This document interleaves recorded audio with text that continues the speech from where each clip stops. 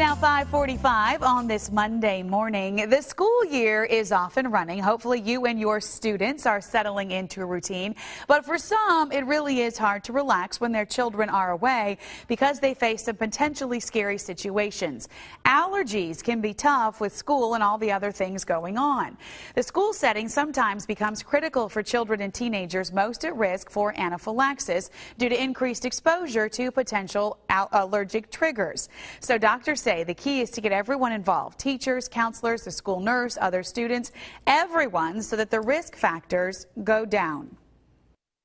If someone has only had mild symptoms from their food allergy or other life-threatening allergy in the past, that doesn't guarantee that the symptoms will always be mild. They should be prepared to deal with life-threatening symptoms that might occur with the next exposure. That's why it's important in schools to have a plan in place, an action plan, so that everyone in the school community, teachers, nurses, principals, knows what to do in case an allergic reaction does occur. Now, these types of allergies, oftentimes from food, insect stings, or even things like latex, are allergic reactions that are rapid in onset and, again, can be life-threatening. It happens when someone comes into contact with a food or other trigger to which they are allergic.